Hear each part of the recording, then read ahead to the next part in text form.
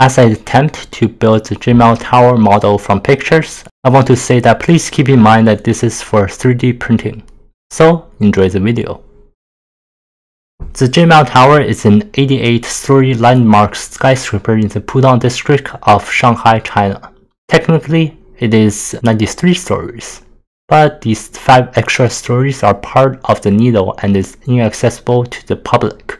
The tower is 420.5 meters tall and is one of the tallest buildings in the world. It contains a shopping mall, offices, and the Grand Hyatt Shanghai Hotel, which at the time of completion was the highest hotel in the world. It is a 5-star hotel that occupies floors 53 to 87 with a total number of 555 rooms.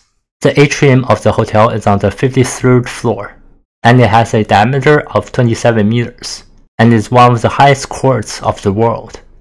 The hotel is one of the few sections that are accessible to the public, and it offers business services, high-level banquets, entertainment, 8 different restaurants, and different shops. Along with the Oriental Pearl Tower, the Shanghai World Financial Center, and the Shanghai Tower, it is part of the Lujiazui skyline seen from the bottom. It was the tallest building in China from its completion in 1999 until 2007, when it was surpassed by the Shanghai World Financial Center, which is located close by. The Shanghai Tower, a 121-story building located next to these 2 buildings, surpassed the heights of both of these buildings in 2015, creating the world's first trio of adjacent super tall skyscrapers. Technically, it opened on August 28, 1998. This day was specially chosen for it containing the most number 8s in the year. The building is located on a 24,000 square meter plot of land near the Lujiazui metro station and was built at an estimated cost of $530 million US. The building has 3 main entrances, 2 for the office area and 1 for the hotel. The entrance to the hotel is on the 53rd floor, as I said earlier. On the first 2 floors are several conference and banquet rooms, a shopping center, several restaurants, and there is also a nightclub on the 3rd floor. At 340 meters above the street level, on the 88th floor is an observatory occupying 1,520 square meters and is considered the largest observation deck in China. Also on the land is an annex building of the tower. It is 6 stories high and houses several exhibition halls, conference rooms, multifunction halls, grand banquet halls, and recreational center. The design of the building. It was designed by the Chicago firm of Skidmore, Owings & Merrill, or more commonly known as SOM. The tower's postmodern form, increasing in complexity as it ascends, draws on the traditional Chinese architecture such as the tiered pagoda, gently stepping back to create a rhythmic pattern as it rises. Like the Petronas Towers in Malaysia, the building's proportions revolve around the number 8. The number 8 in Buddhism is a lucky number, associated with prosperity, economy, gold, and trade. The 88 floors are divided into 16 segments, each of which is 1/8 shorter than the 16-story base. The tower is built around an octagon-shaped concrete shear wall core surrounded by 8 exterior composite super columns and 8 exterior steel columns. 3 sets of 8 2-story high outrigger trusses connect the columns to the core at 6 of the floors to provide additional support. Each of the first 11 of these tiers above the base has progressively fewer floors than the one below, and flares outward slightly at its top in the manner of a pagoda-style roof. These tiers also begin to taper inward from the exterior corners of the building, forming setbacks, and the exterior walls gradually take on an 8-lobed pattern near the top of the building. The final 4 tiers, containing mechanical equipment, step more dramatically in a 4-sided pyramidal pattern, from which rises an elaborate spiral structure. The construction of the tower.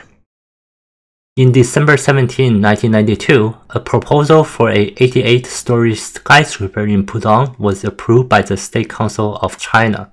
The construction work began on May 10, 1994. It was contracted by Shanghai Construction Group. Shanghai is not very suitable for building skyscrapers, as the city is built on alluvial plain where the soil is soft. Skyscrapers are more likely to sink into the ground without proper supportive methods. To prevent the sinking, piles must be driven deeper.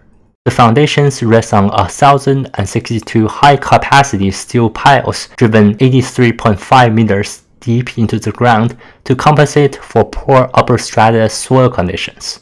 At the time of construction, these were the longest steel piles ever used for land-based buildings.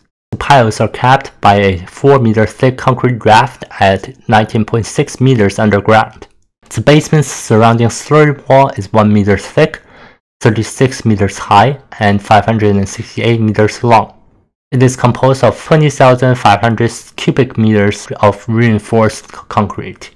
The building employs an advanced structural engineering system of wind and earthquake engineering, which fortifies it against typhoon winds of up to 200 km per hour and earthquakes of up to 7 on the Richter scale. The steel shafts have shear joints that act as shock absorbers to cushion the lateral forces imposed by winds and quakes. And the swimming pool on the 57th floor is also said to act as a passive damper. The seriousness of the charges is supported by the 8 cores of large steel columns along the perimeter. The exterior curtain wall is made of glass, stainless steel, aluminum, and granite, and is crisscrossed by complex latticework cladding made of aluminum alloy pipes. Steel bars provide the structural support for the glass dome of the entrance. The tower has the best elevators available. 2 direct elevators operate at a speed of 9.1 meters per second that can send visitors from the ground floor to the 88th floor for only 45 seconds. There are also 5 to 6 elevators every 10 floors, which reduce waiting time to 35 seconds even during rush hours. Ways to get to the tower.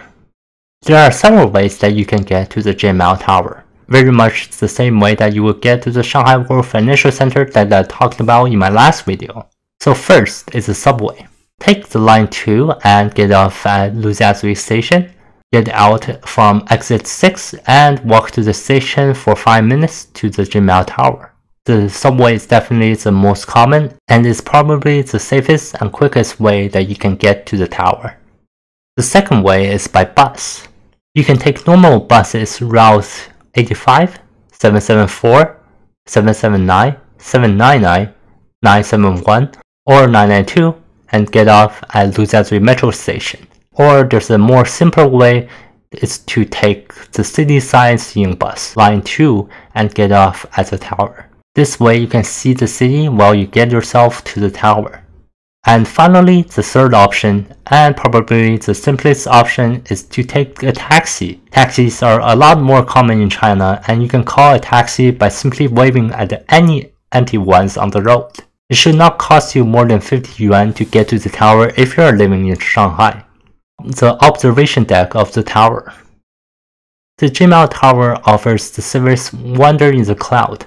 Visitors can walk along a 60-meter long and 1.2 meter wide glass skywalk without rails. It is located on the 88th sightseeing floor. From there, visitors can get a sweeping view of the sceneries on the banks of Huangpu River. The skywalk price is 388 yuan, in addition to the entrance fee that you must have paid if you're standing on the 88th floor.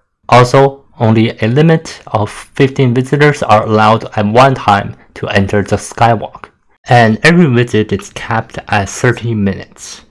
However, you can come here as early as 9 AM and as late as 9 PM, encompassing all sceneries throughout the day. My 3D printing overview. After the failures of many prints from printing the Shanghai World Financial Center from the previous video, this model was printed very successfully. I was able to replace the thermistor on my Prusa i3 Mark III, and the printer continues to retain its reliability. One small thing was that I ran out of black PLA filament, and I had to use PETG to print the middle section, which has a different tone from the top and bottom parts. Overall, the printing time took around 40 hours with default settings on the Prusa i3 Mark III. Now that I don't have black nor gray filament, I will be using some colored filaments to print my future models. Hope it will bring some color into your lives in this current pandemic. So I hope you guys learned something from this video. If you enjoyed this video, please hit that subscribe button down below, and I hope to see you guys in my next video. Bye for now.